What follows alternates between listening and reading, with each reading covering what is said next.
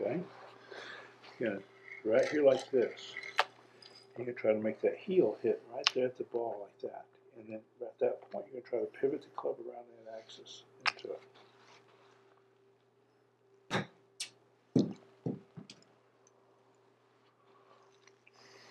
See that?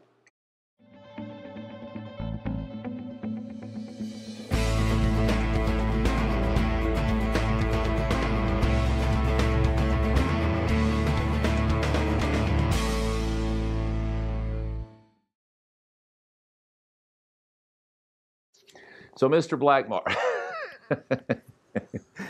so over your career, you've had a decent short game, or let's say that you had to have a good short game, or you learned to survive a lot with your short game. Would you say that was correct?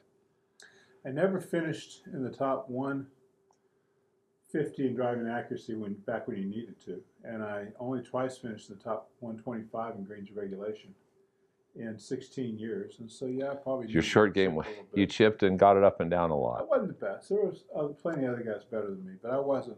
I was okay, and I wasn't afraid to try a shot. Okay, That's important.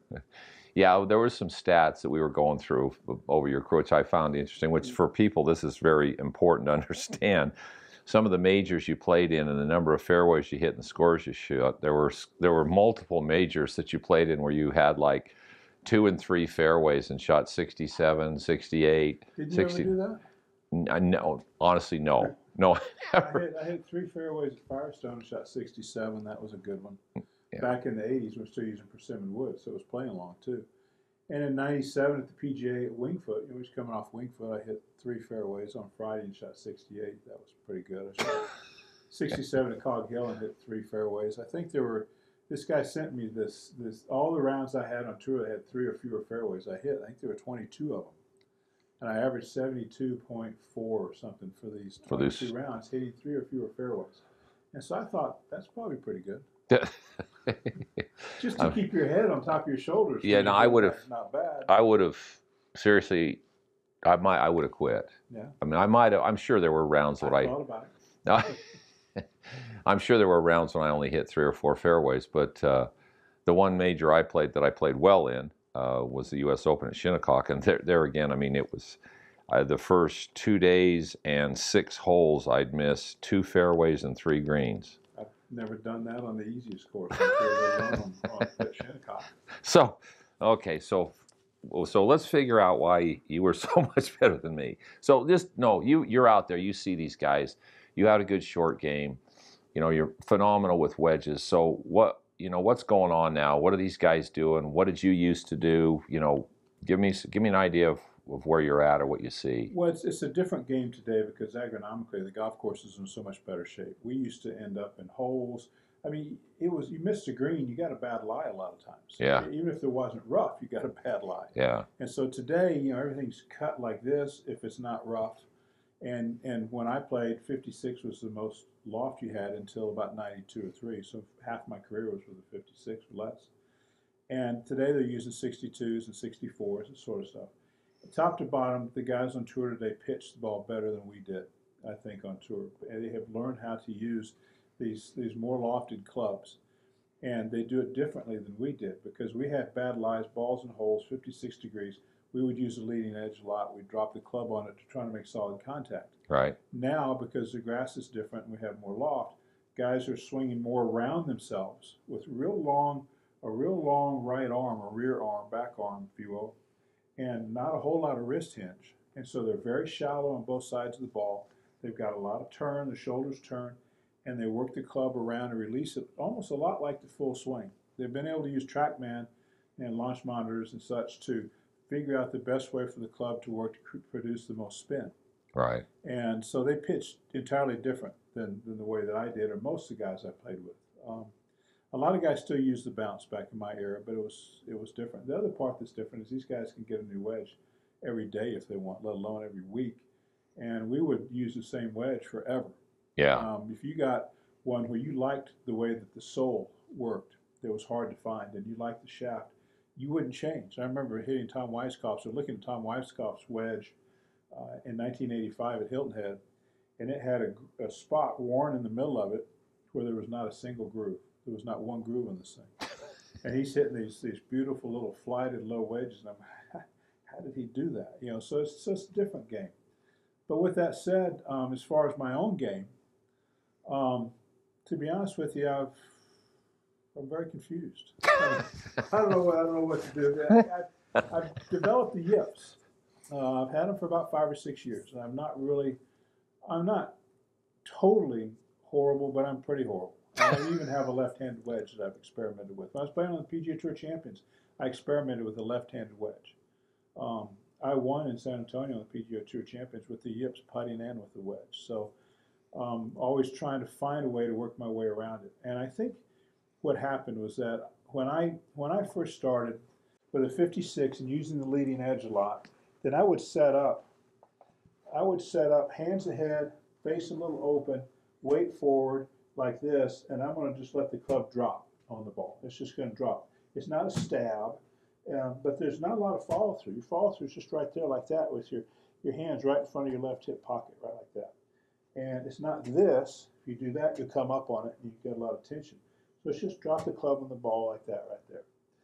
And for me, that's the way I learned. And then in about 91 or 2 or something like the 91 or 2, the 60-degree wedges came out. And I remember at first I hated it. I couldn't hit it hard enough. And then as time went by, I appreciated the value of more loft and learned how to hit a 60. But what it did is it changed how I chipped a little bit. And I think over time, I think that's what contributed to my confusion and issues. I have real issues now. I really do. And so I'm not sure. Are you going to help me?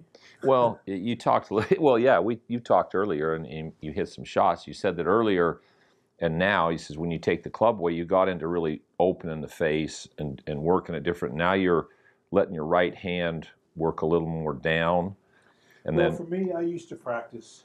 I would take even in college, I'd take my shag balls out, and I would chip a lot. And the first thing I always did was I hit the shot I just showed you, hands ahead like this. And I would hit shots across the green and whatnot, where that, trying to get the same spins, same trajectory every single time, but I had no target. And then once I could get the same trajectory and the same spin, you see, that's important because the ball's going to run out. And if you get it inside of 3 feet, even on the PGA Tour, that's almost 100%. It's like 97% or 98%. But if you drop back to 5%, all of a sudden that falls back to 80% makes. Yeah, 5 feet. You go 6%, it's like 75%. Yeah. So the value of being inside of 3 feet versus 5 feet is huge. And if you don't know how the ball is going to react when it lands on the green, how do you expect to get it inside of 3 feet all the time? You don't know how much it's going to run out. And so you've got to know how much you're going to spin it, and you've got to know the trajectory that you're going to hit it on. So my first thing to practice was always that. And then once I could control that, then I would go at a target. Once I could go at a target, then I would start trying to pick a spot to land it on. Then once I could land it on that spot, and the whole time I'm trying to maintain the same trajectory and the same spin. And if I lost control of that, I went all the way back and started completely over.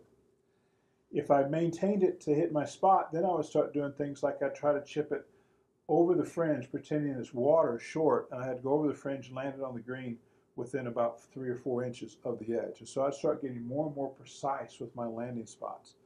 Because when you get on the course, as opposed to practicing, you got a whole bunch of balls, you just hit them, you're not worried about it. You get on the course, you got one ball, and now you got to be precise. If you're not prepared for that, you're not going to do well.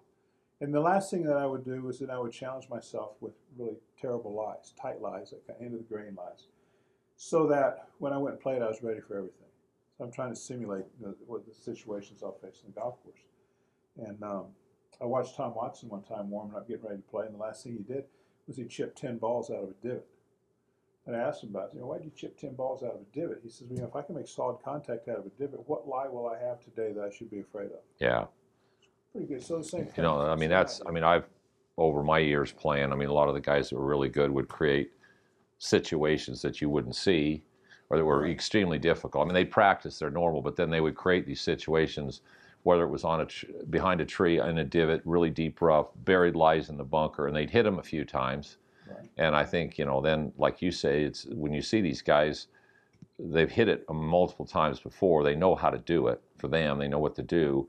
and they have in their mind, they know they can pull it off. So it's not the first time they've tried You it. just don't want to be overwhelmed by the situation. So Yeah. you want to be ready. So I developed, that was my bread and butter shot. And so I hit probably 90% of the chips I hit on tour were like this right here. A little low trajectory, spin, ball back, just like that. See, both those balls hit that in exactly the same place. Yeah. And that's what I would try to do. Once I had that mastered for any given week, because the grass is different from one course to the next. So you got to figure out how the ball's going to react when it lands on the green. How's the club going to work in the ground or the grass that week, that sort of stuff. Once you figure that out, now I'm like, okay, I got to have some other shots.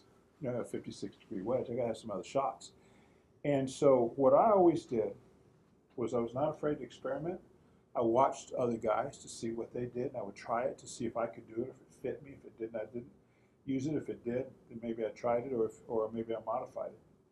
But everything for me went back to, I rarely thought about this, because I know a lot of guys do. They try to slide this along the ground and different things. But I've never seen the ball on a good shot hit that. The ball usually hits that. It's the face, yeah. So I figured out, what do I need to do to get the face consistently on the ball? How can I do that and hit it solid? How can I set up? How can I grip it? And so now we start experimenting with different things to hit different trajectories. So I got to hit it higher. How am I going to do that? And so I had different ways. I'm thinking about this right here is that's the face, that's the palm of my hand, and I'm going to use my palm, my hand, to hit this shot. All right, so I'm not thinking about technique here. I'm thinking about using this thing. Okay, I want to hit it higher. Fine, I'm going to get the grip right at my fingertips, just to my fingertips, so the face is nice and open, and so I can release it.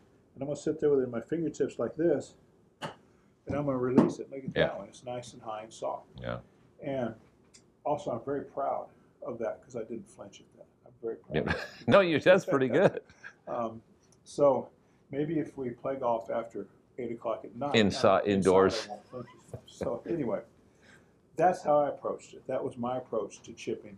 And one of the biggest things, I think, the biggest assets that I had was that when I found a shot that I liked, do a technique, I was not afraid to do it on the course, in the tournament, regardless of what the situation was, or what, if I had to hit a very precise spot, I would try it.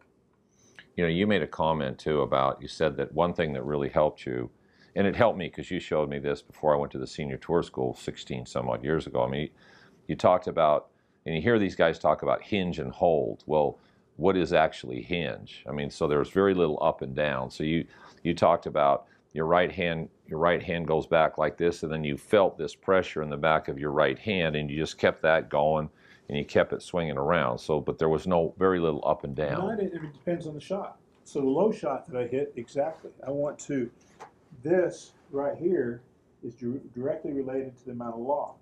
If I take this club like this, see, I've got some hinge here, and I've got that amount of loft right there. If I straighten that hinge out, and all of a sudden I've got more loft. If I increase that, I've got less loft. One of the worst things that you can do when you try to hit a low shot is have the ball jump up in the air. It's going to come up short every single time. So you're going to make sure it stays down. You hit a little lower than you intend and still hit a good shot, but you hit higher, it ain't going to work out. And so for me, the low shot was all about maintaining that right there. With this, I would pivot, my weight's on my left leg, and I'm going to pivot on my left leg. So I'm not standing flat-footed, but I'm not going to shift my weight. I'm going to pivot on my left leg, I'm going to maintain that, I'm going to take it back this way to even increase it, and I'm going to come and I'm going to rotate this just a little along with that rotation, because if I go like that, then it's going to come up. And when you hit any of these shots, you can't have any up and down movement. There's no weight shift, and there's no change in knee flex. If you change your knee flex, you have to go home early. They will send you home early on Friday every time. Yes, okay, you know that. I've had that problem. Been there before. I've had that issue. So you want your knees to stay. They work this way. They turn. They don't bounce. No bouncing. And so for the low one, increase this to decrease that, and then just turn around that front leg and it's right there. Now, when you say around your front leg, so you're standing primarily on your front leg, so you're not moving force right to left. But so let's say as you're coming down into the ball at impact, or as you're coming down, where's the force in your left foot? And at impact and past impact, where does it go? It moves. So I'm standing on my left foot like this, and I'm going to turn a little bit. You can feel it when you do that. You just feel your weight. Right now, my weight's over the ball of my foot. Got a fair amount on the underneath the, it's over the arch with a fair amount on the ball of my foot right there. And then as I turn, it moves back this way. But just hitting this shot, I don't want it to move so much that my foot comes off the ground, because if it does, I'm going to lose my balance. I'm not going to have control. So it's just short shots like this. It's just doing this right there. That's all it's doing. It's just Right. rotating right there. And you're timing that pivot with the club going through the ball. Yeah, I don't want the pivot to go way ahead of it, because if it does, what I always thought of was that if you hit the ball, the speed the club moves comes from wrist hinge.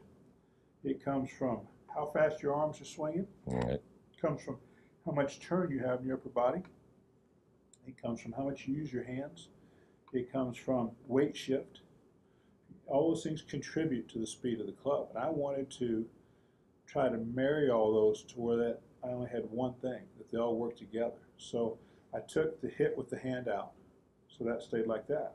I took the wrist hinge. It might hinge a little bit here, but it didn't hinge over here for this low one, because I wanted this to go the same speed as my arms, the same speed as my shoulders, the same time and speed with my hips. Now, if it does that right there, look at everything's doing the exact same speed at the same time.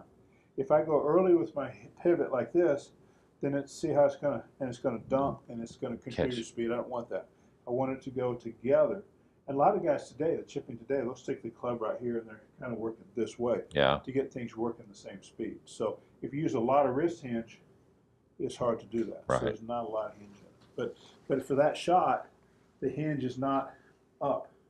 The hinge, if there is any, is more flexion and extension at the end, if you do release any. Now, setup, this was one thing you really, and you got on me again when you got here. Why you can't remember this? I'm a typical student. So you told me when I was getting ready to go to the senior tour school, and you caddied for me in a senior event. I don't know if you remember. In Houston. In Houston. Yeah, I remember. And we got out there, and I going along playing pretty good, and then all of a sudden I hit it short of a bunker on a par 4, whatever. I had to go over a bunker, and I chunked it. Tight lie. So I got over the bunker, but didn't hit it very good. Got another one. Pretty much did the same thing. You didn't say anything. Then all of a sudden we get through, and you go, we found a parking piece of grass somewhere. And you go, and you throw a ball down, and you go, it's okay, Mike, to be ahead of the ball, to be in front of it, to be to the left of it. And you can't play with your frickin' shoulders aimed at the sky. So when you talk about setup, what are you talking about there? I mean, what's the mistake most people make, me included? Okay, there's a couple things here. Number one, I didn't say anything because the golden rule, caddies, keep up, shut up, and put up. Well, you did. You were. So I had to be a good caddy. You were. Done. Then I was fired, and I'm not going to say anything I want. The other thing is this: the club is your hand, and you're trying to use the club like your hand to hit the ground and the ball at the same time and do what you want. Now, you're going to want the club to work this way, and it's at the bottom. It's an arc, and at the bottom of the arc is the ball. If that arc shifts backwards, then the bottom of the arc is going to happen before the ball, and you're going to hit it fat. If the bottom of the arc is in front of the ball, you're going to hit it thin. So what affects that? Well, if I set up like this with my center right over the ball and a little weight forward, the bottom of my arc is going to be pretty much coming down, and there'll be a little flat spot at the bottom of it. And the beginning of that flat spot, if I'm going to hit a low one like this, is going to be right here, just underneath my buttons right here, and it's going to be flat past it. If you're going to hit a high one, you want it to be more at the middle of the flat spot, so you don't lean quite as much ahead. You just get right here even with it. You're just even. And your arc works very much like your shoulders do. Okay? So if my shoulders are level, then my arc is going to bottom out right here. What happens if I go like this? I don't know. Yeah, you do too. You're going to hit right back here. Why? Because the bottom, you just shifted the bottom of your arc behind the ball. So when you go like this, you're likely gonna chunk it, or you got to have really good hands to where you know that, and you can slip that club up there with your hands to maybe hit some sort of a trick shot. Yeah, that's possible, but you better have some excellent skills if you're going to do that. I occasionally got away with that, but not very often. Not often when I saw. No. So that's set up.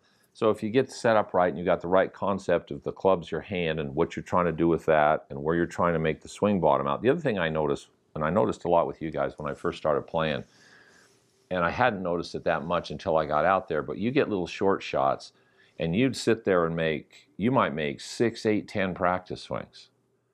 And now, tell me if I'm wrong, but I don't remember if I asked you, but I know I asked Trevino, I saw doing that. It's funny, he even answered my question. And I asked Ray Floyd one time. I said, "Yeah, you make a lot of practice strokes with your short shots." And he says, "Well, I'm just trying to get a feel for, once I'm set up and I swing, I want the club to bottom out and hit the ground exactly the way I want it to. And then I just step into it and copy what I just did."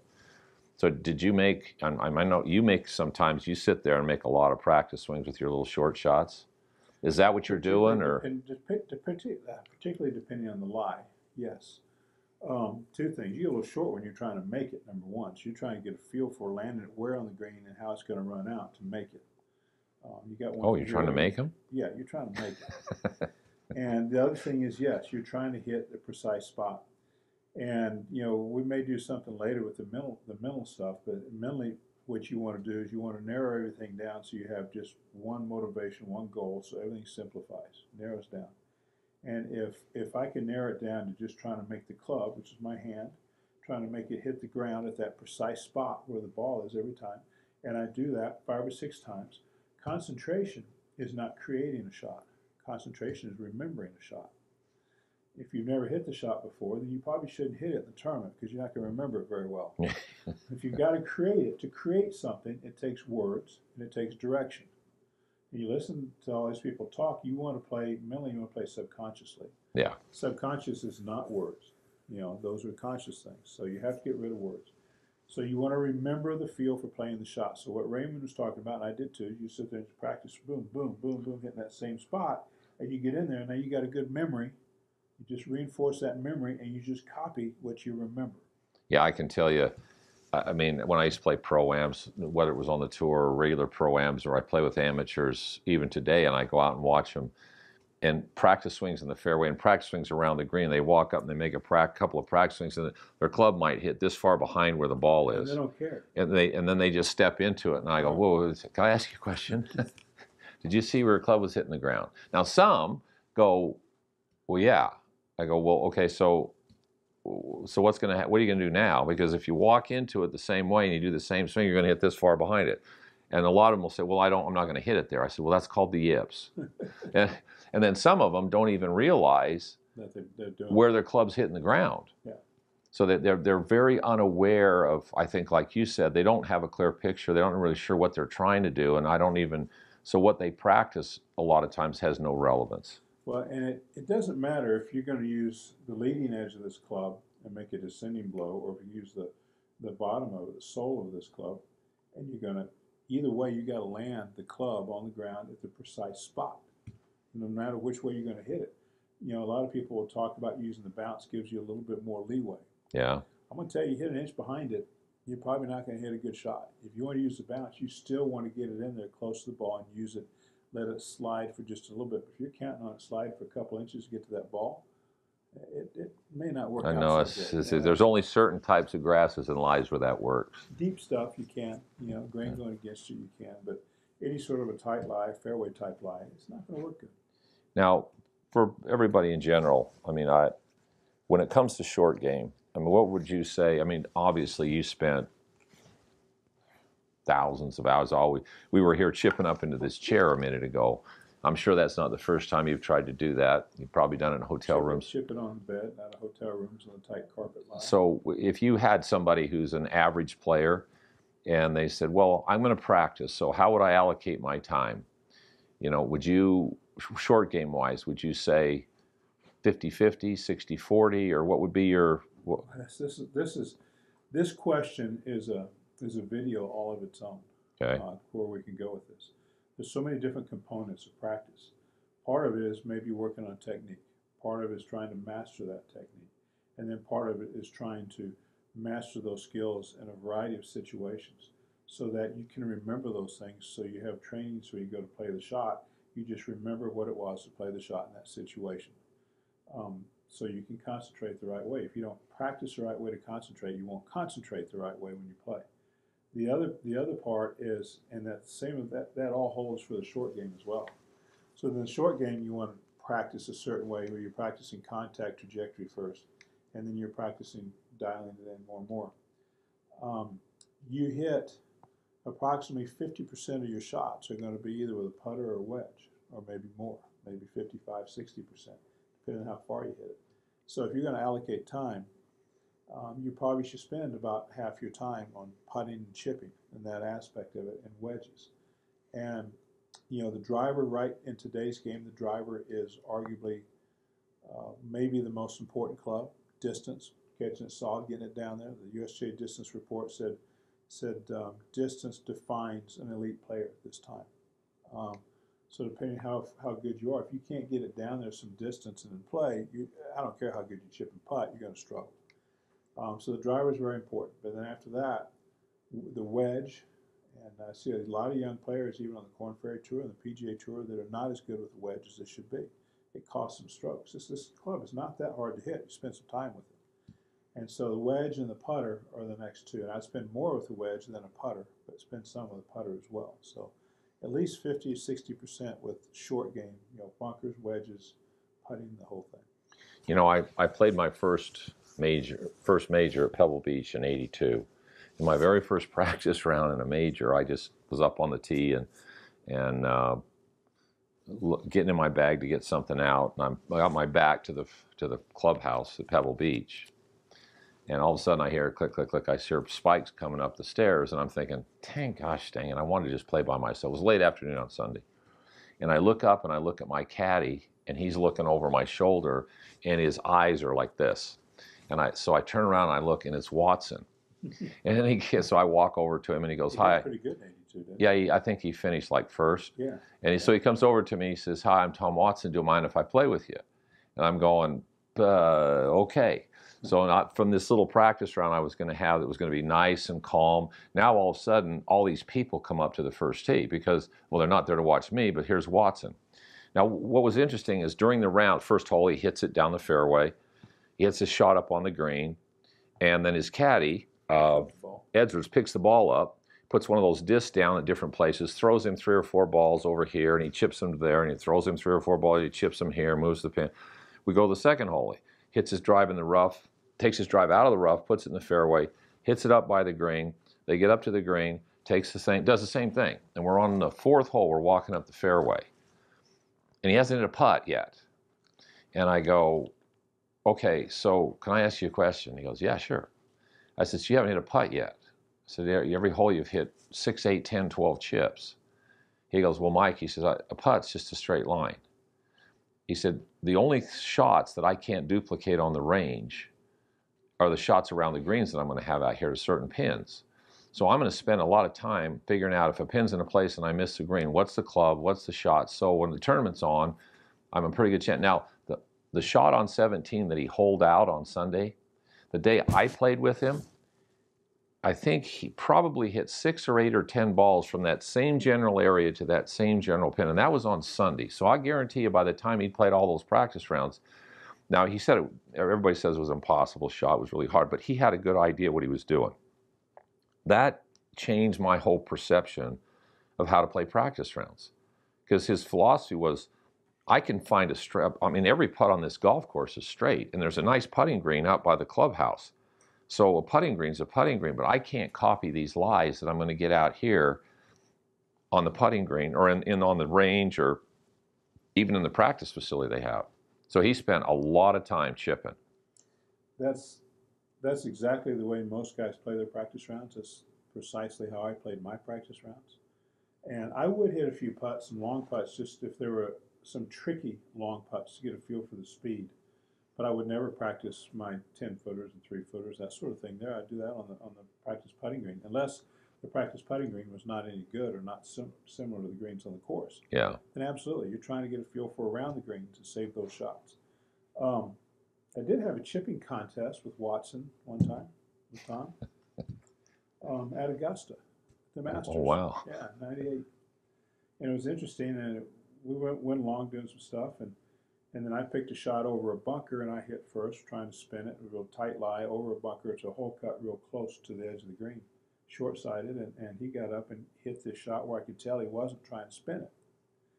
And I asked him, I said, well, why did you not try to spin that shot?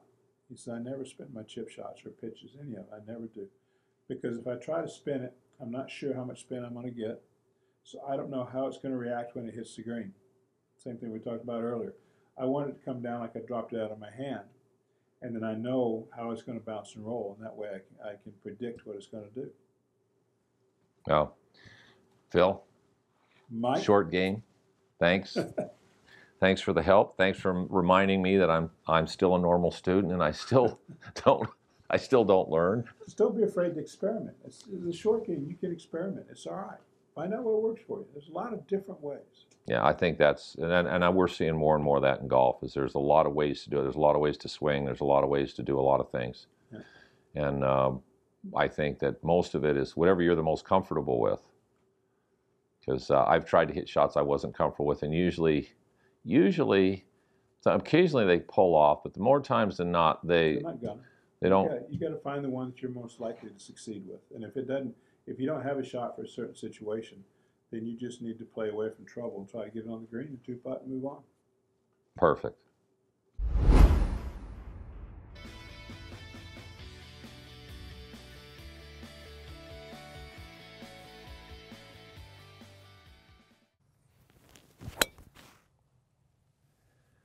Be sure to subscribe to my channel for regular updates and tips.